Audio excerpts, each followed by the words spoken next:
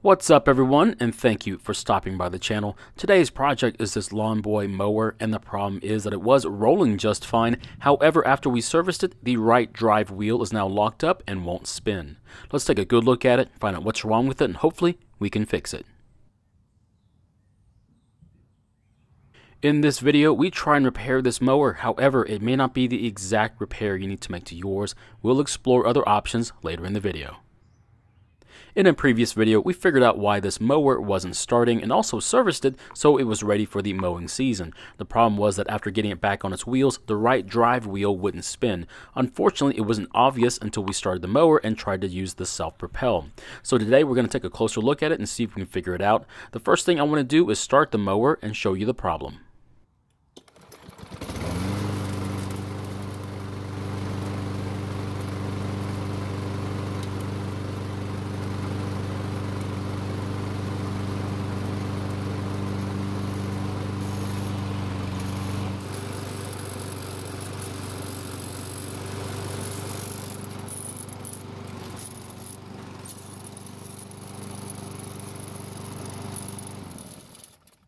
Now the left wheel is spinning when we activate the self-propel, however the right drive wheel isn't spinning at all, even when pushing the mower. It's unfortunate, but it looks like we have a gearbox problem. That means we need to put this mower on its back so we can inspect it, and to safely do that, I'm going to drain all the fluids so we don't make a huge mess. Now after draining the gas, I'm going to run the engine till it dies, that way there's no gas in the lines or the carburetor.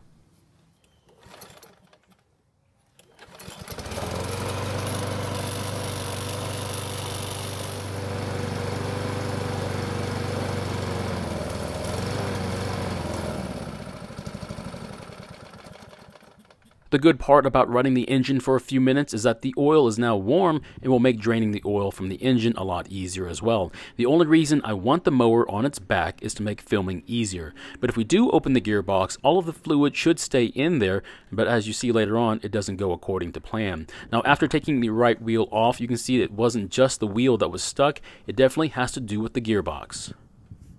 Now with both axles visible, we can try spinning the wheels to see just how serious the issue really is. The axle on the right of the screen, which is really the left wheel, spins along with its axle. However, the axle on the left of the screen is locked up. That means we need to remove the cover on the gearbox and see if we can find what's causing our issue. To remove the cover on the gearbox, we need to remove all these Torx screws. After that, we can then try separating the cover from the rest of the gearbox. And I hate to say it, by the extra sealant coming out of the cover, I don't think this is going to be easy. That means we're going to have to get a little aggressive. I'm going to tap a flathead screwdriver parallel to the mating surface so I don't damage it. This is important because when I clean the mating surface later on, I'm going to find a few surprises. Now after struggling for quite some time trying to be as careful as possible, we're finally able to see the underside of the cover, and what I see is kind of interesting. I see not just blue sealant but a light gray color one as well. More than likely this cover has been off before, probably for the same reason. Now if you rotate the good side, you can see how the gears are supposed to work. If you spin it in this direction, you're supposed to catch, and then disengage if you turn it the other direction. You can also see that the gear oil is very dirty, so we have to change that out eventually. If we try and do the same thing to the bad side, you can see it's not turning, and the problem isn't obvious just yet. There also seems to be a problem with the two gears actually disengaging as well.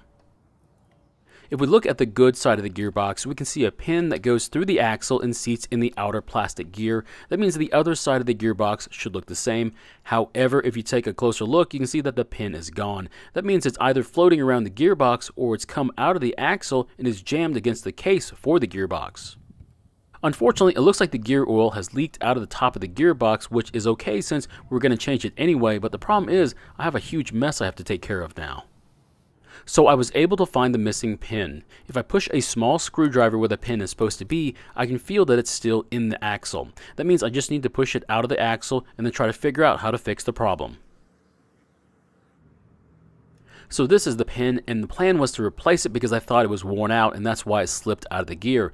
The problem though is that it's a very strange size at 137 thousandths of an inch, and that's bigger than the pin I have available, which was only 127 thousandths of an inch. So that meant I would have to try and get a bigger pin. But then I started to realize that the pin wasn't the problem, it was the plastic instead. It was very unlikely that the metal pin would change size sitting in a plastic gear. More than likely the plastic would wear first. That's when I came up with the conclusion that this is the same reason why this gearbox was opened previously. There was a strip of RTV across where part of the pin would be located at. I'm guessing they were using it to hold the pin in place, but eventually it broke. Unfortunately, if you look at the other side of the gear, the opening is now damaged and won't hold the pin in place anymore. Now I have to figure out how I'm going to repair it, or maybe even replace it. The first thing I want to do is replace the pin and then clean off the gears and start coming up with ideas. Unfortunately, you cannot buy these gears separately, and that means we'd have to replace the entire assembly. Surprisingly, you can still find these on the market for about $80 after taxes. The problem is that I could go buy another used mower for that price, so I'm not going to go that route. After brainstorming for a few minutes, I came up with a solution, and a permanent one at that.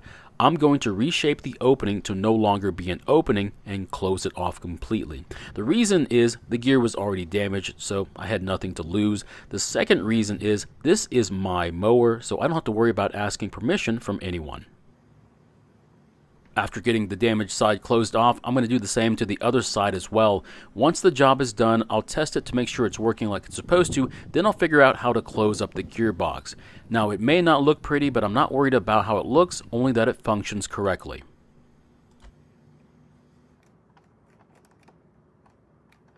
So it looks like it's working like it's supposed to, and that means we now have to clean all the sealant off of the mating surfaces. I'm going to do the best job that I can, but it's going to take a lot of time. I'm also not going to bore you with the footage of me cleaning it, but this is what it looks like after it's done. It's not perfect, but the new sealant should take care of any of the bits that I didn't get. Now, I wasn't comfortable sealing it while it was still on the mower, so instead, we're going to remove the entire assembly. The reason I'm doing this is, since the dirty oil leaked out of the top seal, I wasn't sure if it would do it again. If we needed to replace the top seal, well, we need to remove it anyway. I hate to say it, but there are a lot of plastic guards that we need to take off to get the room we need to remove the entire assembly. If I knew I was going to do this beforehand, I would have done it while it was right side up instead of upside down. That means some of the images you're seeing are obviously upside down.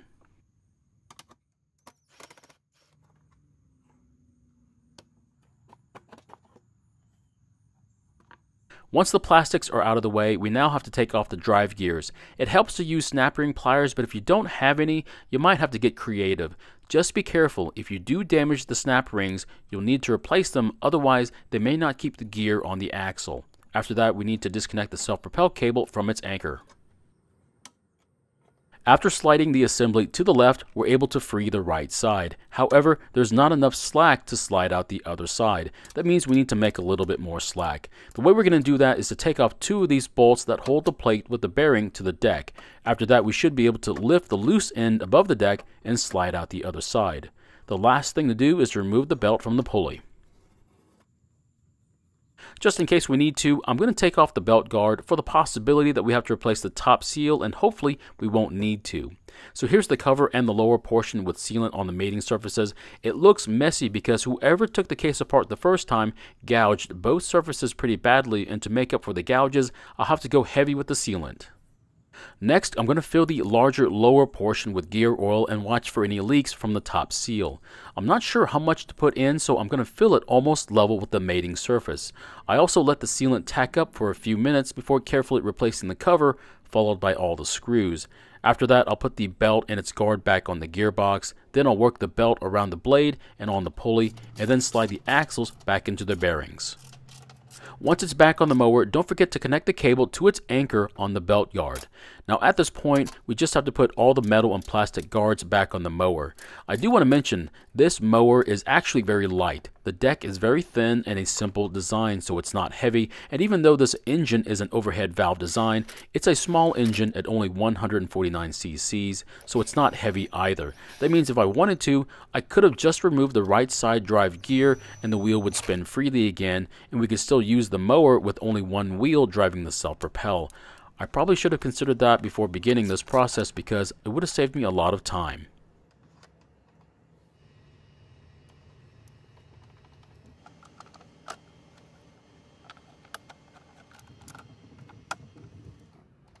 Now that everything is back on this mower, you can see that both wheels are spinning and working just like they're supposed to.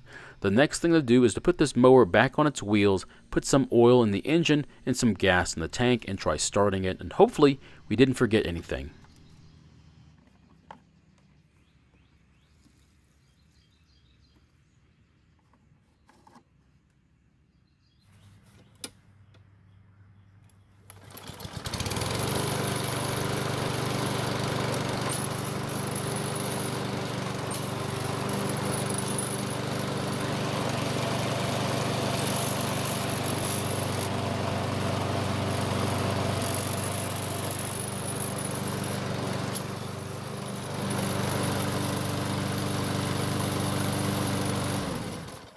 So the self-propel seems to be working just fine, and it should stay that way for a while. The only thing I'm worried about, though, is if the plastics were to break on the other gear and the same thing happens, except on the other wheel.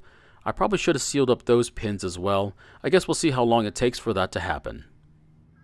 Another reason why the wheel would lock up is that the drive gear was jammed against the gear on the wheel. Now the fix would be to remove the wheel and fix the part that was damaged, either the drive gear or replace the wheel, as the gear on the wheel cannot be purchased separately. So my question is, would you have tried fixing the gearbox internals like I did, or would you have just bypassed the issue by removing the drive gear so the wheel wasn't locked up anymore? If you did do the bypass, you would have saved yourself about 4 hours worth of work. Thank you for watching. I really appreciate your time here. Please feel free to ask me any questions, and I hope to see you in the next video.